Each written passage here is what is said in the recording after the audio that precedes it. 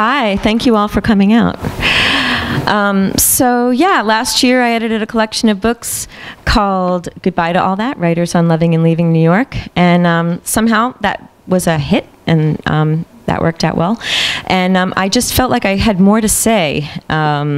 And also, a few people thought I was dissing New York, which I really was not doing. If you read that book, you would know that mostly, except for Rebecca Wolf's piece, it was love letters to New York City. And I also had wanted to include men, and so I contacted Rayhane back there, and I said, I got more to say. Let's do this.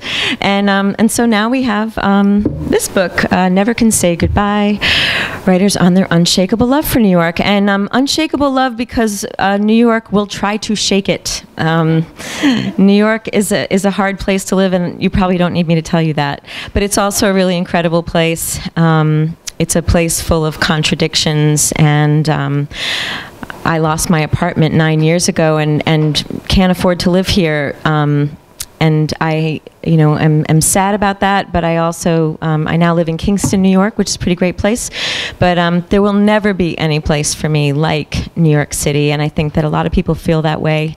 I think a lot of people have conflicted relationships with New York City, but a lot of people really hold it in their hearts as the most special place. So tonight we have 5 readers, including me, and I'm just going to read a little bit of my essay for you, and then I'm going to introduce the other readers one at a time. I'm going to read from the middle of my essay, and everybody will be reading portions of their essay. You'll have to buy the book if you want to know how they end or start. I'm going to be reading from the middle of my essay. I used to live around here. I lived on 13th Street between 1st and 2nd. I wrote a lot about that in my first piece. The East Village had a really big influence on me.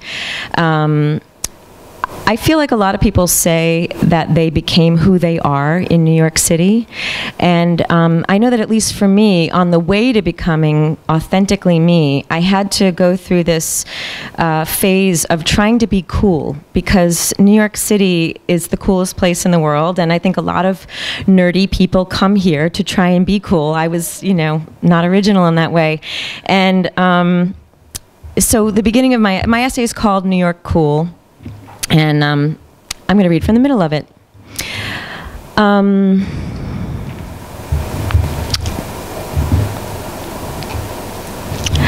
More than New York City in general, the East Village is where I became me, although it took some time. I got a railroad apartment here in the East 90s, and like so many who moved there, I saw it as an opportunity to reinvent myself. Goodbye, parent-fearing, goody-two-shoes, self-conscious loner theater geek from Long Island. I was on my way to becoming, well, I still didn't know exactly who, but some kind of cool New Yorker. I looked to the East Village as my own dork rehabilitation program, designed to obliterate the scars of having grown up one of the teacher's kids in a rough blue-collar town on Long Island, home of Henry Hill of Goodfellas fame, filled with tough kids, some of them from families on the lowest rungs of the mafia totem pole. I'd often overhear the popular kids at school self-consciously gauging their coolness relative to one another. You go to the city? Yeah. Where you go? CBGB's, Max's Kansas City, the Mud Club, even the folky bars on Bleecker Street were answers that would put you in pretty cool good standing. As opposed to confirmation class in synagogue. Or a sing-in at Merkin Concert Hall, where operatic vocalists fill the seats and sing along to Handel's Messiah with your dad in the baritone section. Bonus dork points if you're at the sing-in instead of hanging out uptown with your friends who are having the once-in-a-lifetime experience of attending the vigil for John Lennon in Central Park. But now I lived in the city, so there. Not that it made me feel any more sure of myself, not right away anyway. Once again, I found myself studying people for clues as to how to be. This time, the outspoken, often pierced and tattooed and manic panic-dyed women, writers, artists, poets, and singers I came across at places like the Nuyorican Poets Cafe, Sidewalk, a grungy coffee house on Avenue A called Limbo, and Deanna's, a jazz club on East 7th Street, where there were poetry readings on Sundays. That's the first place I heard the famous slam poet Maggie Estep, who died tragically in 2014 from a sudden heart attack. And by the way, the collection is dedicated to Maggie Estep, who has an essay in Goodbye to All That. That was not the first time I'd caught sight of Maggie Estep. I can't recall the specific moment when I first encountered her somewhere in the East Village. I'm not sure whether it was before or after I'd caught her hilarious spoken word MTV video for Hey Baby off her No Mr. Nice Girl record. The one where she takes a lewd, crotch-grabbing catcaller completely off guard with a brilliantly absurd response, basically saying, "Sure, that sounds good to me. Let's go back to my place." For some reason, I have it in my mind that I hadn't yet known the first time I spotted Maggie that she was famous, that you didn't need to know that in order to get what a cool New Yorker she was. To be impressed by the confident way she stomped around the city in a fitted black dress, fishnets, and combat boots, her full lips coated in that matte cinnabar red that was popular then, her expression equal parts, "Look at me," and "Who the fuck are you looking at?" I was in my mid-20s then, just a couple of years younger than Maggie. I'm embarrassed to admit that before seeing the video for Hey Baby on MTV, it hadn't occurred to me to feel anything but flattered and validated when men on the street catcalled. Before hearing her perform the poem, The Stupid Jerk I'm Obsessed With, it hadn't quite dawned on me yet that I had one or more of those. I didn't know Maggie yet, but I looked up to her. Knowing that she lived in the East Village like I did made me feel like a cool New Yorker by association. She seemed genuinely to not give a shit what you thought of her, and that, more than anything, made her cool. Not just tough cool, not aloof for the sake of being cool, but self-possessed cool, New York cool. I found it impossible to master that. For the longest time, I still gave a shit, a sizable shit, about what people thought of me. Kept aggressively trying to up my coolness quotient. For a while, I felt as if it was working. When I went to see one of the stupid jerks I was obsessed with play with his band at downtown nightclubs, I met editors from Billboard and Rolling Stone and started writing about music and nightlife for them and the New York Times and soon MTV News. But first and foremost, I was a musical theater geek, a lover of standards and show tunes.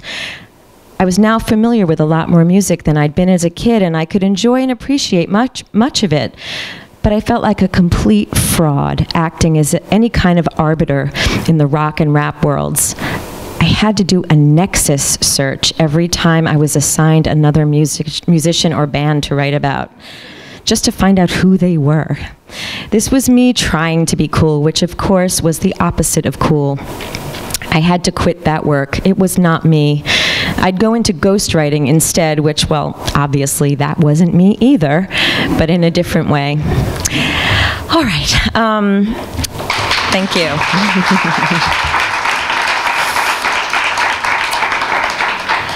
For whatever reason, I decided tonight to go in alphabetical order by first name. I always pick another way. So tonight, our first reader will be Amy Sohn. And by the way, I'm so blessed to have all of these authors in this collection and the other collection. I'm amazed that so many people were so willing to jump in, and so I'm really happy to have you all here and in the book. Amy Sohn is the author of The Actress, Prospect Park West, and 3 other novels. She has been a columnist at New York Magazine, the New York Post, Grazia, and the New York Press. She lives in Brooklyn with her husband and her daughter. Amy Sohn.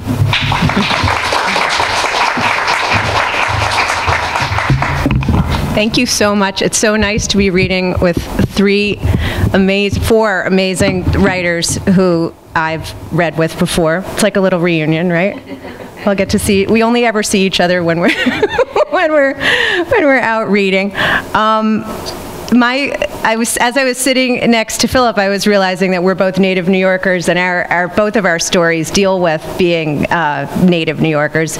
Mine is called The Studied Knowledgeability of the Native New Yorker. I'm just going to read the first portion of it. In the summer of 1995, after graduating from Brown University, I reinstalled myself in my childhood bedroom in Brooklyn Heights to save money and try to get a job. Surrounded by my old Billy Joel albums, high school textbooks, and the yellow carpet stain from a mustache bleaching accident at 14, I felt like I was a teenager all over again. And yet there was no shame in this. I was not a loser, but a pragmatist. For the native New Yorker, the decision to live in the city as an adult springs not from reckless bravery, but thrift. This was a temporary plan designed to get me on my feet. I signed up with a temp agency, re-signed with my old acting agent. I had done a lot of professional theater as a child, and began going on auditions. I told everyone I was a temptress, a temp and an actress. I had an active, fun social life. One thing native New Yorkers need not worry about is making new friends. I went to bars, films, and dinners with high school and camp pals, most of them also living with their parents. That fall, I got a call from Noah, a friend I had met through the very small and insular world of progressive college-age Jews. A native of Massachusetts, Noah was in grad school in the city. My sister Catherine just moved to Hell's Kitchen, he said, and she's looking to meet new people. Why don't we all go to dinner? We met in the Village, and I liked Catherine immediately. She had long, dark hair and blue eyes, and she was bright, sarcastic, and a little shy. She laughed easily, and though she smoked Camel Lights and wore motorcycle boots, there was something vulnerable about her. She was sharing an apartment with 2 roommates and caring for a handicapped man while interning for no pay at a literary magazine. A few days later, she called me, and we began getting together a couple of times a week for coffee, dinner, or drinks. We often went to the Big Cup, a gay-friendly cafe in Chelsea. I should add, in the original version, I wrote a gay cafe in Chelsea, and it must have been the legal department of Simon & Schuster changed it to gay-friendly. But I will just say, the Big Cup, if anyone has ever been there, it was a gay cafe. It was all gay men, and everyone who worked there was a gay man. So I think we would have been legally safe, but you know, this is being, anyway. Okay, so we often went to the Big Cup, a gay cafe in Chelsea, where we would talk explicitly about our sexual histories while surrounded by gay men who had no interest in eavesdropping. After I booked a play in Tribeca, we would hang out at the Knitting Factory on Leonard Street, or the old Knitting Factory on East Houston, now Botanica. I took her to Sophie's in the East Village, where I had drunk illegally in high school. I took her to Max Fish, Luna Lounge, Mercury Lounge, and the Brooklyn Inn in Borum Hill, where Paul Auster had recently shot a movie starring Harvey Keitel. Feeling that Noah wanted me to take good care of Catherine, I shared with her all my New York insider tips. First Avenue and Allen Street are the same thing. You have to know which part of the train to get on in if you want to avoid a long walk at your destination. And if you need to orient yourself, just look for the Twin Towers, south. Though we were both dating actively, that took up only so many hours per week.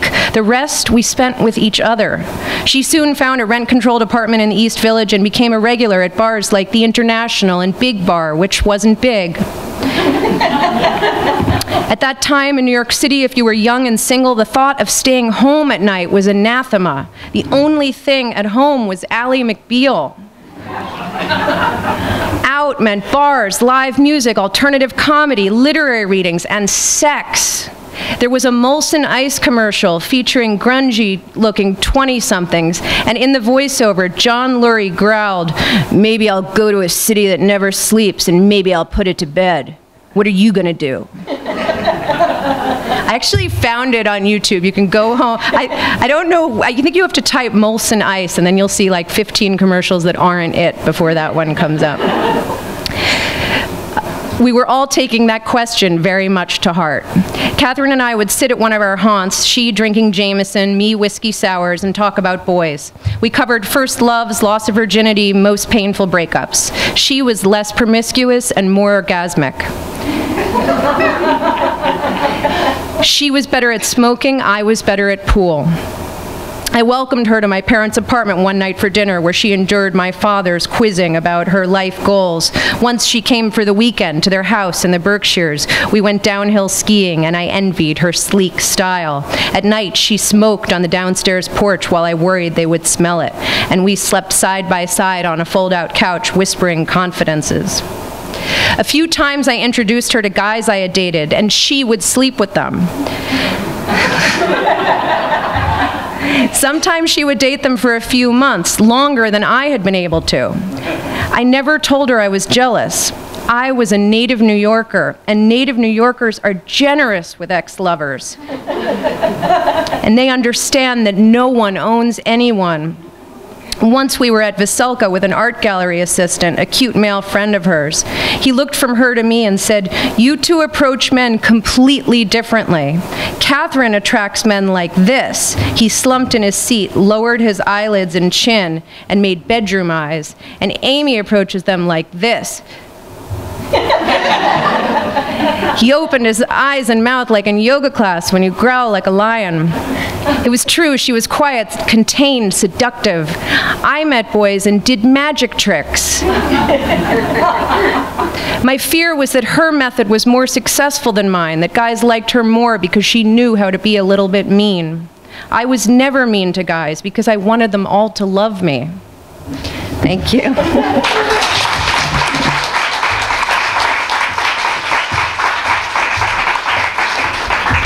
Thank you, Amy. Our next reader, I have loved since her first memoir. Please excuse my daughter. Really hilarious. She's a really funny writer. Julie Klam is the author of Please Excuse My Daughter, You Had Me at Woof, Love at First Bark, and Friend Keeping, all Riverhead books. She writes for various publications, including the New York Times Book Review and Dame magazine. She has a column called Dear Julie. Yes. Is that correct? You can ask all your questions about friendship. Maybe you should, email her. She lives in Manhattan. Duh. Here she is, Julie Klam.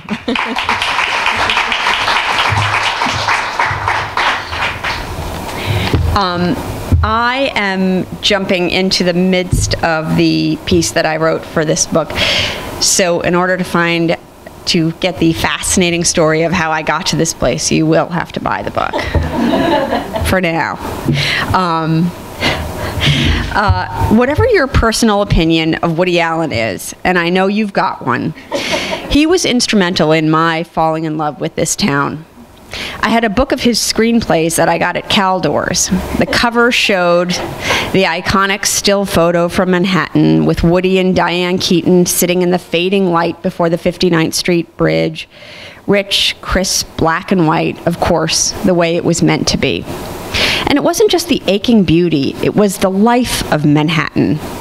Everyone was in therapy and ate out in restaurants and had apartments filled with fabulous art and overstuffed bookshelves and black soap. And through it all, Gershwin played. The conversation was filled with witty bon mots and intellectual discourse, and it was very cool to be Jewy. My sense was that if I lived in Manhattan, I would belong there. I wouldn't feel out of place or lonely or unathletic or scared. A close friend of my parents, who was a beauty editor in the city, told me she would never exercise because what if she broke a nail? Those were my people. However I was, it would be okay and hip. Manhattan wasn't for cheerleaders. When I first moved to New York City, I was appropriately at NYU Film School, and though we weren't watching Woody Allen, we were living it.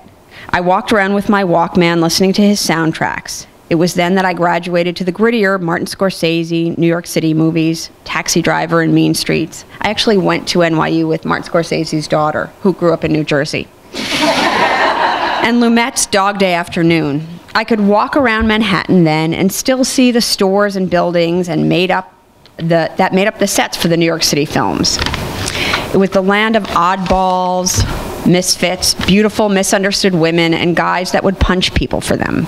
I spent my after-school hours in A Street Playhouse and the Thalia, revival movie houses that smelled like roach spray, and watched the glamorous New York of the 1930s with the butlers and ladies in satin and feather gowns who swept into their sparkling apartments and fixed themselves a highball. Though I always kind of figured I would... Anyway, you know the difference between New York and LA. That's what every stand-up comic asked during the 1980s, and they had all their own, not necessarily funny take on it. Woody, of course, says Los Angeles' only cultural advantage was right on red. But to me, the difference was New York was all together and Los Angeles was spread out. There are other differences too, like whenever I go to LA, I am sure that I am the fattest, palest, and oldest person there. By the way, the irony that there are only 2 U.S. cities worthy of comparison is not lost on me. I went out there for a meeting in the early 90s and was staying at the Chateau Marmont. My appointment was a street away, and I asked a woman at the front desk for directions. She told me this long, roundabout way to go. Take a left up this hill over to Sunset. And I said, isn't it like a half a block away? And she said, yeah, but blah, blah, blah is a one-way street. And I said, but I'm walking. Someone shrieked, and a dog fainted. I did walk, too. I was like Ratso Rizzo to them. The thing about the New York and movies and TV shows is they never tell you that, though it's easy to get here, it's hard to stay. It's like being in love with this amazing person who's funny and breathtaking and constantly surprising, who shows up late at night at your door with amazing trinkets and from flea markets, things that seem to have fallen from the moon, and the most wonderful food you've ever eaten. But they're wearing a big coat, and they keep your money in their pockets, and the pockets have big gaping holes in them where the money just falls out. I've been here for 30 years now. I've been married here, had a baby, 7 dogs, been mired in the public school, Michigas, got divorced, and struggled a lot. I've been broke, and then I've been at the place where I looked back at it and thought, oh, I thought that was broke. Now, this is broke. But New York is my home, and New Yorkers are my home, even or maybe especially the crazy ones. I never feel out of place here except when I meet someone who's talking about moving out. There are 2 kinds of New Yorkers, the ones who could never leave and the other ones. And I know it's probably true that life would be easier somewhere else, that New York, Hollywood movies don't tell you how hard it is. It's like to say I'd like to say that I don't mind the hard, but I hate it. God, I wish it was easier. I wish I lived in Woody Allen's apartment, though I hear these days people scream at him whenever he goes outside. It doesn't really matter because I simply couldn't survive somewhere else. I've been here this long, I'm not giving up now. Toward the end of Manhattan, there's that scene of Woody Allen laying on the couch talking into a tape recorder about what makes life worth living. It's Woody's list. Groucho Marx, Willie Mays, the second movement of the Jupiter Symphony, Louis Armstrong's recording of Potato Head Blues, Swedish movies, Sentimental Education by Flaubert, Marlon Brando, The Crabs at Sam's, etc., etc. I can honestly say that not a single one of those items is on my list. In fact, my list is very short. My kid, my dogs, and this beautiful, fucked up, heartbreaking mother of a city.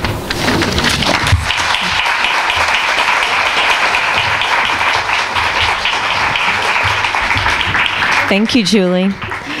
Julie says there are 2 kinds of New Yorkers. E.B. White says there are 3.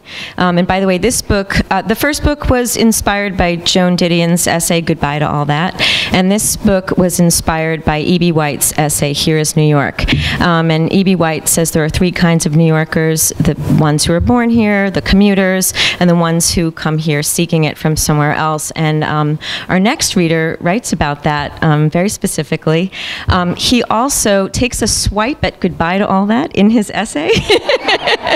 And yesterday on his brother's show on WNYC, he told me that my contention that New York City was losing its soul because it's getting too expensive too fast was complete bunk. But he can get away with it because he is the absolute undisputed god of the personal essay, and I'm very, very fortunate to have him in this book, Philip Lopate.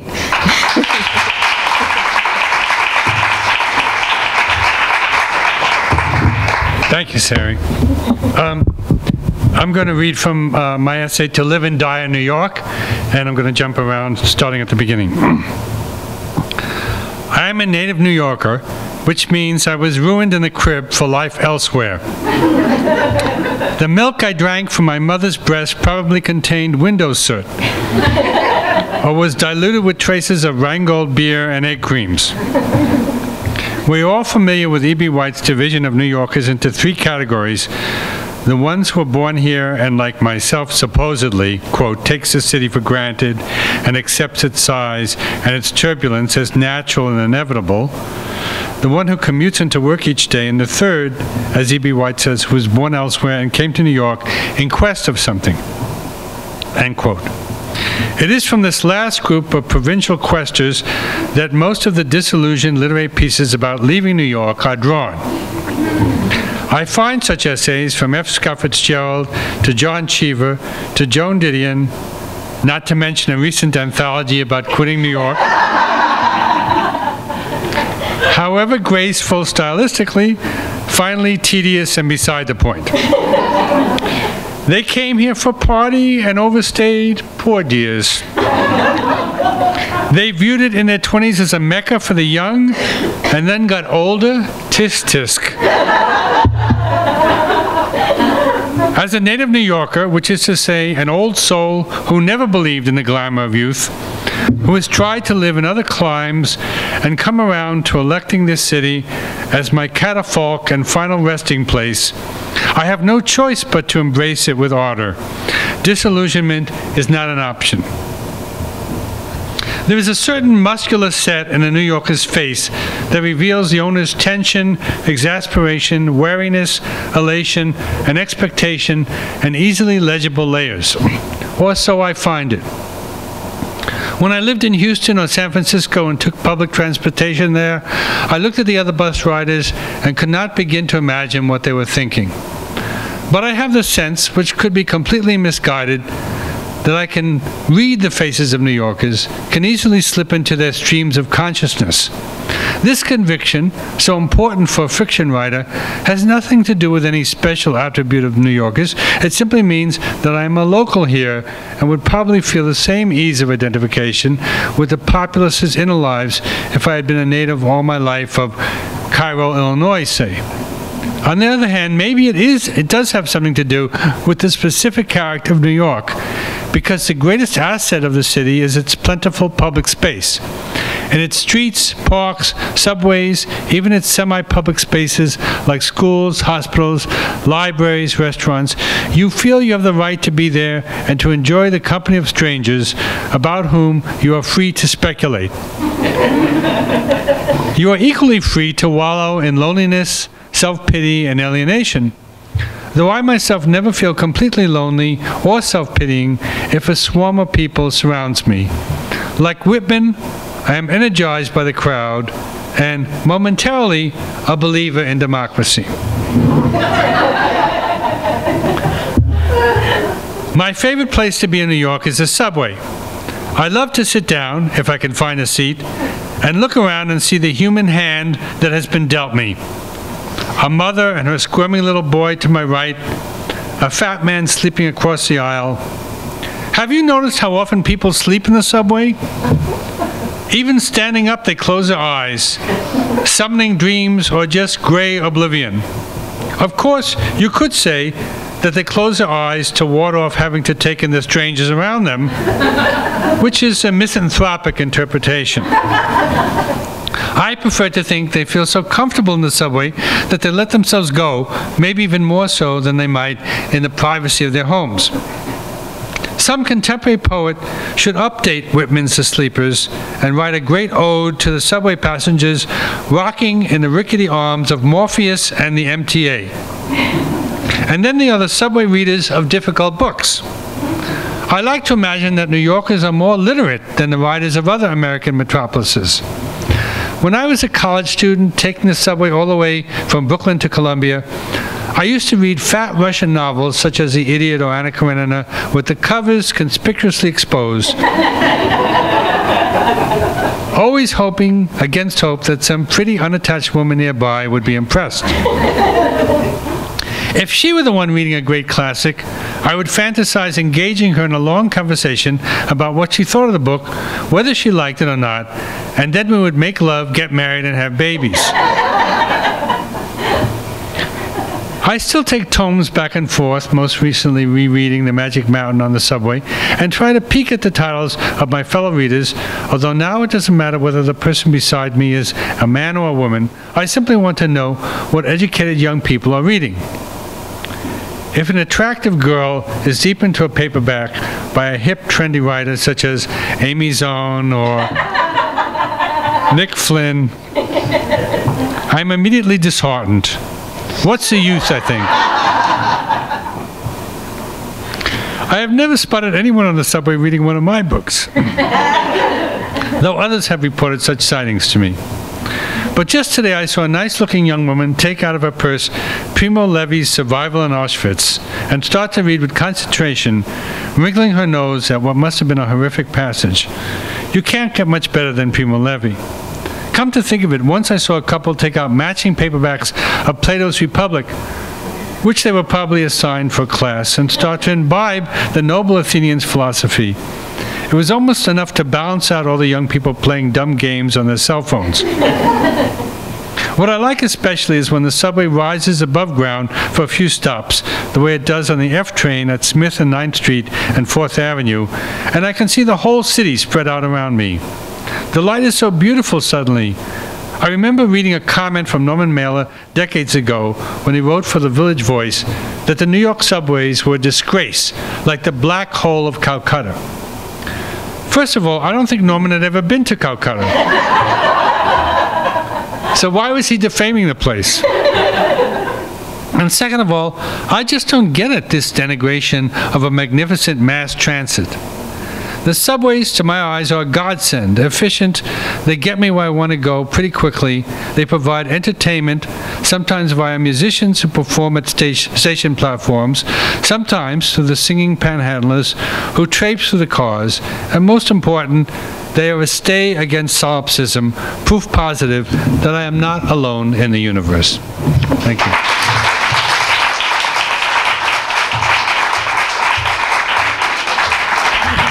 Thank you. By the way, in his essay, he doesn't say Amy Sohn and Nick Flynn.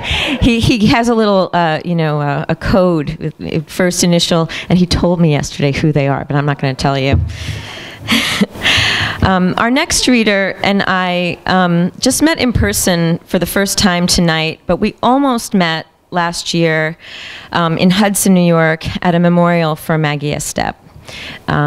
Porochista Khakpour and I both knew Maggie, but we did not meet each other. But we got to know each other a little bit through email. It was terrible weather, and so I didn't feel safe driving, and so I didn't get to go to the memorial.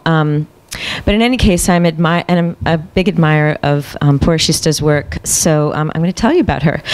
Porochista Khakpour is the author of the novels The Last Illusion and Suns and Other Flammable Objects, the latter of which which was a 2007 California Book Award winner in first fiction, one of the Chicago Tribune's Fall Best, and a New York Times Editor's Choice. Her writing has appeared in is forthcoming in Harper's, the New York Times, the Los Angeles Times, Slate, Salon, the Daily Beast, Spin, Elle, NPR, and many other publications around the world. She is currently writer-in-residence at Bard College and visiting writer at Wesleyan University. Born in Tehran and raised in Los Angeles, and she taught me the word Terangales. She lives in New York City and Tivoli? Okay, all right. Porochista Khakpour.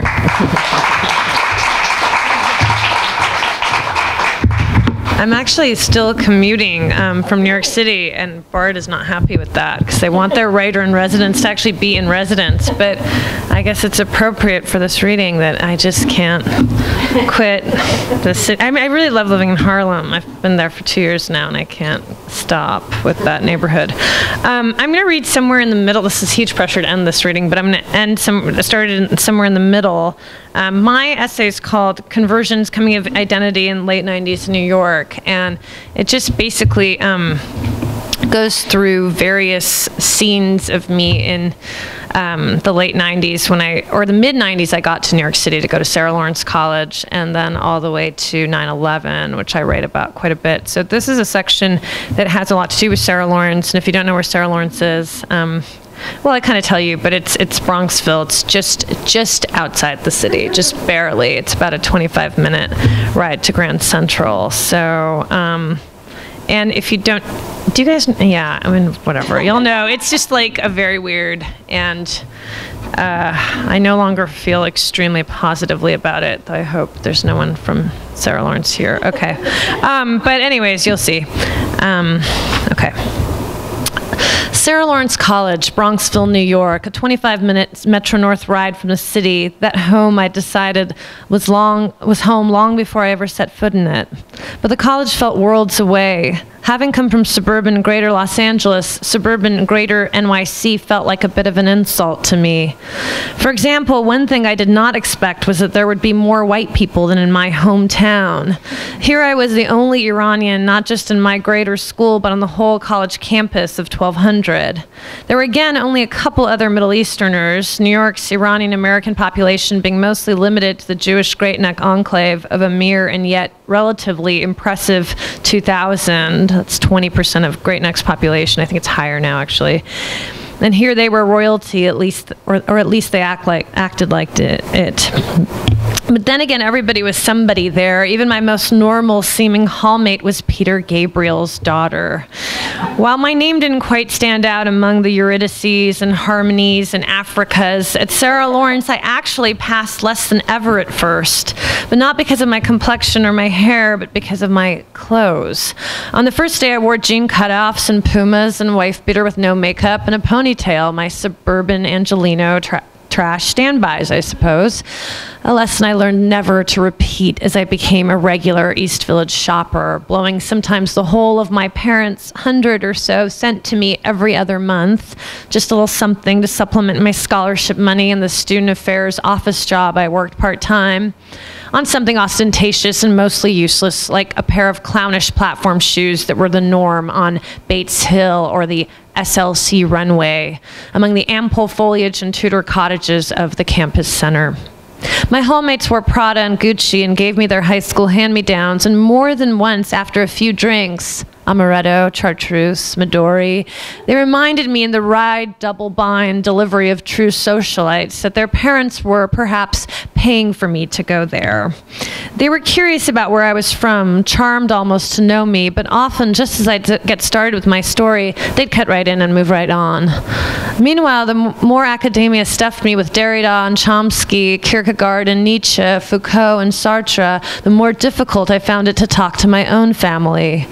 They'd rotate the phone and I'd numbly go through the motions, praying I wouldn't explode. "What are you learning?" my mother asked. My mother was an accountant.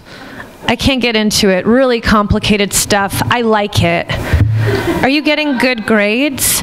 "We don't have grades, Mom," I reminded her with a groan. She paused. How have you done your tests?" "We don't have tests here, Mom," I snapped, starting to get nasty. I would go through this weekly, it seemed. "I'll put your dad on." He'd get on and start grilling me about the weather for a while, and then also get to irritating stuff. So what's your major and minor?" "We don't have those, Dad." "Do you mean my concentration?" "What?" "Writing," I'd say, giving up. "Just don't worry about it." "What math are you taking?" he'd asked. "I'm not."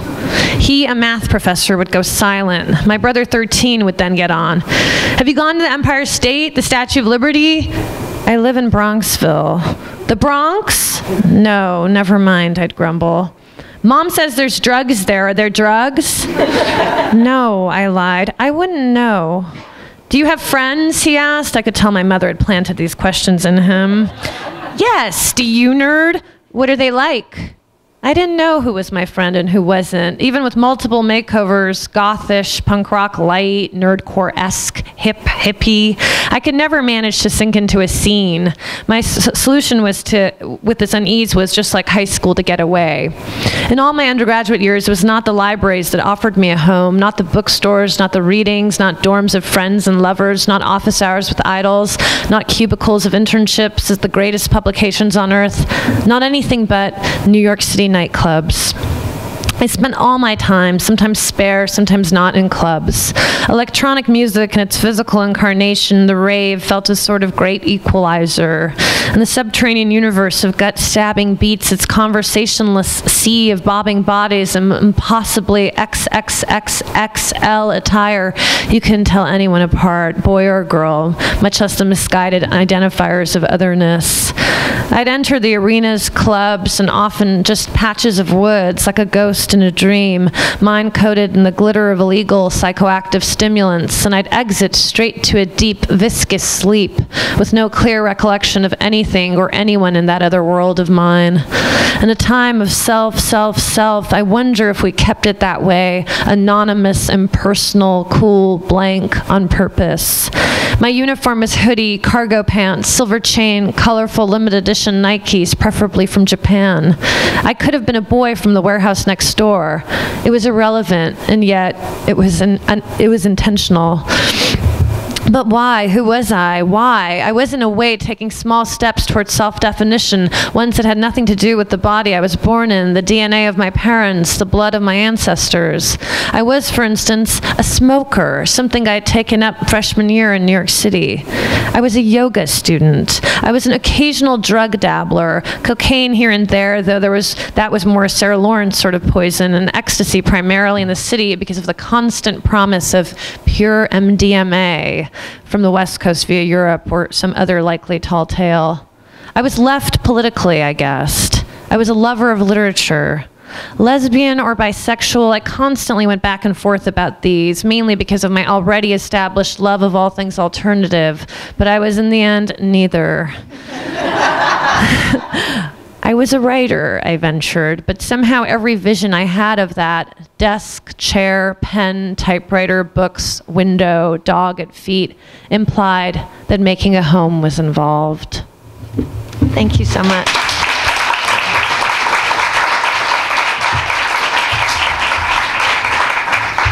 Thank you, Porochista. Well, thank you, all of you. Thank you to all the wonderful readers.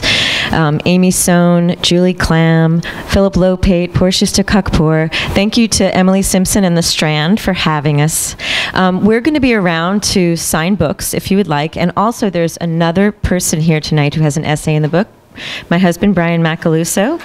If you want to get his signature, I'm sure he'll give it to you. Thank you for coming. Did you want to say something? Just wanted to extend a thanks on behalf of Strand for you guys for coming tonight as well. And we do have these lovely contributors' most recent titles available at the back of the room as well. So please make sure you stick around, get a copy of their books, and hang out and meet them. Thank you all for coming. Take care.